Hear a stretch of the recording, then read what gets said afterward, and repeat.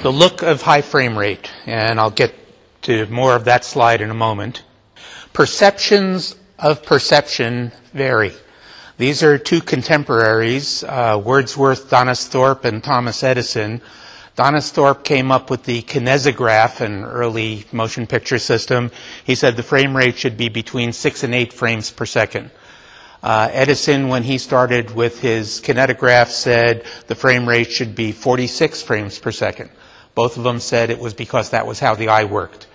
Electricity magazine, talking about Edison, said, now, considering that the retina can retain an impression for 1/7 of a second, 8 photographs per second are sufficient for the purpose of reproduction, and the remaining 38 of Edison are pure waste. This you may have heard of recently since The Hobbit came out, quantum synchrony, or perhaps quantum consciousness. There's a movie maker, James Kerwin. His most famous movie was probably Yesterday Was a Lie.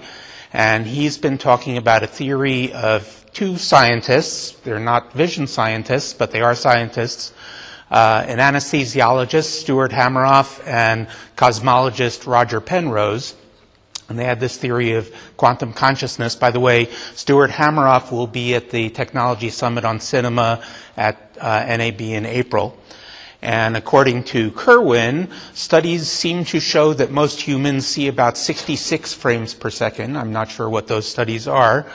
And then he quotes the others talking about a brainwave cycle of 40 hertz and a very strong theory that is why we perceive 40 moments per second. And if a frame rate hits or exceeds 40 per second, it looks to us like reality. If it's below that, like 24 or even 30, there's a separation, and we know immediately that what we're seeing is not real. Well, there's more than one temporal issue, though, when we're talking about frame rate.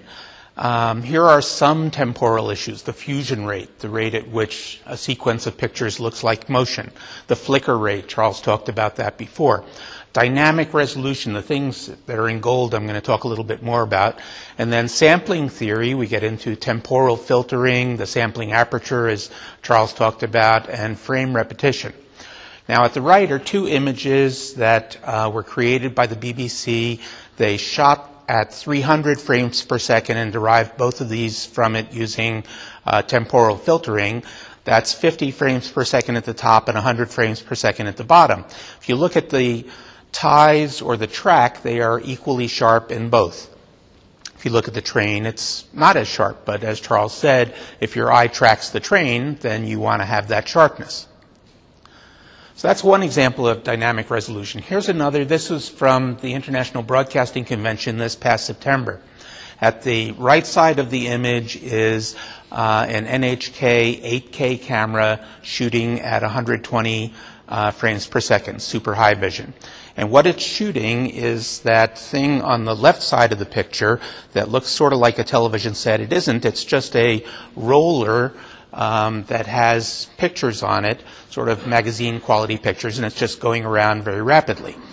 Then at the right here is a display, and on one side of the display you can see that roller at 60 frames per second, and at the other side of the display you can see the roller at 120 frames per second. Very clearly, immediately, to anyone who comes in, you can see a tremendous difference between the two sides on that display. So whether or not we perceive 40 moments per second, the dynamic resolution makes a tremendous difference. But this is not something that most of the people there did. I came over and stood in front of this thing. And this looked a heck of a lot better than the 120 frames per second. So even 120 may not be enough, depending on what the object is doing initially, how fast it's moving, and so on. That's why BBC was saying for some source material, you may have to go to 300 frames per second. And we're not talking about shooting, although that too, but we're talking about watching at 300 frames per second.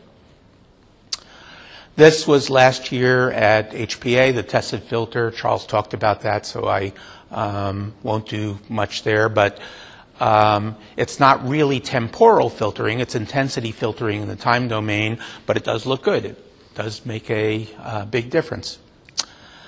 Now at NAB last year at the Technology Summit for Cinema, Phil Oatley, who's going to be here tomorrow from Park Road Post, which is where Peter Jackson does his stuff in New Zealand, showed multiple frame rates and multiple shutter angles of tests that they did for The Hobbit. This was way before they did any of the real stuff. My personal opinion from seeing this stuff is when he went from 270-degree shutter to 360-degree shutter, that made a big difference and made it look video-ish, regardless of the frame rate. And it was a much greater difference than the frame rate. So going 270 to 360, big difference. Going 24 to 48, smaller difference. By the way, the dynamic resolution issue is something that can happen both from frame rate and from shutter angle. So this was also at the Technology Summit for Cinema, and Siegfried will be here this week also. This is stuff shot at a frame rate, 24 frames per second in this case, at 72-degree shutter, and this is 216-degree shutter. And if you look at the boxing glove there and there, it's pretty much transparent there, and there you can see that it's a hand. So shutter angle or duration of shutter does make a tremendous difference. Charles went through this, so I won't do very much, but at the left is no image repetition. At the right is with image repetition. Where do you put the line? You could draw the exact same line at the right, but then you have those dots below it. Or you could draw the line below it, and then you have the dots above it, so you get kind of a double image. This is something that was presented in June 2011 at the SMPTE Stereoscopy Conference. It's by Marty Banks, who has been here, talking about temporal presentation protocols for stereoscopic 3D. And here he says that flickered visibility is reduced when you present the images alternately to two lines, and that the more flashes you do, if you do effectively a 3-blade shutter, you get better results than a 2-blade shutter. But here he's talking about motion artifacts, and he says motion artifacts are worse with multi-flash than with single flash. So you have the opposite problem there. And then there's also problems of depth distortions, and those are worse when you have an alternating presentation than when you have a synchronous one. This was something new that I discovered at IBC this year. This was in a poster session, lip sync. We are twice as sensitive to lip sync in stereoscopic 3D with alternate eye presentation as we are to 2D. Now, why should that be? Well, again, it's this ambiguity that Charles was talking about, the blur in your vision, if you will. If one eye sees something, should the sync be there? If the other eye sees it, should the sync be there? If both eyes see it, is it someplace in between? So what is reality when we talk about what we should be doing? Okay, this is the Lumiere's, the arrival of a train at the station of La Ciotat. You can just watch this. Here comes a locomotive. The locomotive is not coming at the audience. It's heading in a different direction. There is no possibility, even if this were reality, that the locomotive would hit anybody. So, not aimed at the audience. It's a silent movie. It's black and white. It's low resolution. It's got poor dynamic range, but it was a new experience. So, a woman, when she saw this at one of the first screenings, jumps up and is scared that she's going to be run over by the train. Today we laugh at that, but in 1895 it was a new experience. Here's another new experience. The Edison tone tests. Edison, when he switched from cylinder to disc, wanted to tell everyone that his discs were so great you couldn't tell them from the real thing. So he would do these tests where people would be blindfolded, or if it was a large hall, they would turn out the lights. A singer would start singing, and then the singer would leave the stage, and the phonograph would just keep going. And here's the reporter from the Pittsburgh Post. It did not seem difficult to determine in the dark when the singer sang and when she did not. The writer himself was pretty sure about it until the lights were turned on again, and it was discovered that the singer was not on the stage at all, and that the new Edison alone had been heard. Today we say, this is ridiculous. It's a 78 RPM record, and you couldn't tell that from the real person? But it was a new experience. Also, I should point out that one of the singers admitted in 1972 that she trained herself to sound like a phonograph recording. This is just to prepare you for a slide that's coming up. Visually induced queasiness in 1952. This is Cinerama, and there's the roller coaster, and everyone screams at the beginning because they're going down the hill in the roller coaster. And do we want reality, or do we want to do storytelling? And that's why we've had optical filters and digital filters for a long time. So this gets us to the crux, the Hobbit. The technology, shot at 48 frames per second, seen at 48 frames per second, but also 24.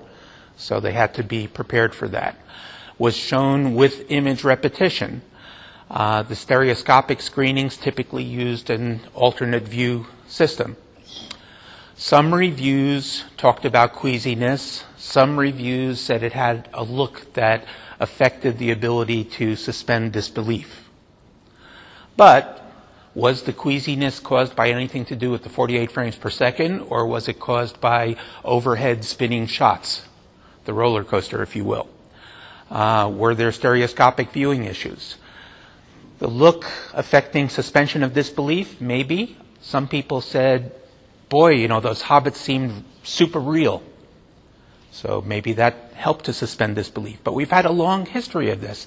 Sound, color, stereoscopic 3D, they've all been things that people said, if you do that, people will no longer buy the storytelling.